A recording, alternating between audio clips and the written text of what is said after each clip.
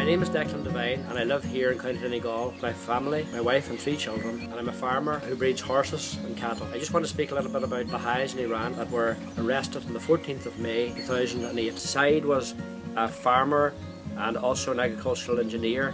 He had his own business for over 20 years and was a very good contributing member of the community, and he experienced for his beliefs this injustice that has been visited upon himself and his family.